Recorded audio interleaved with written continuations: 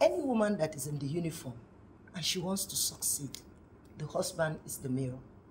Check out, not just military, Okay. even in other paramilitaries. A woman that understands that this job I have joined is me.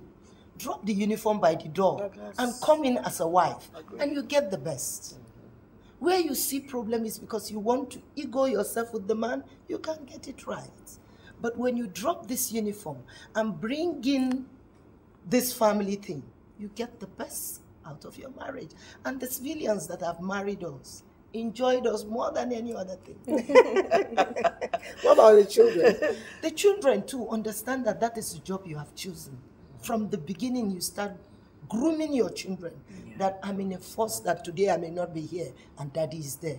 When you give a child the basic thing that I may not be at that point always, the father too knows that, and the child grows with it. That is why I tell people that a soldier's son is always a soldier's son. His daughter belonging to a military person is always a military daughter, because the love. That's a hard pill to swallow, if you ask me. How would you feel if your mother tells you, today you see me, tomorrow you may not see me?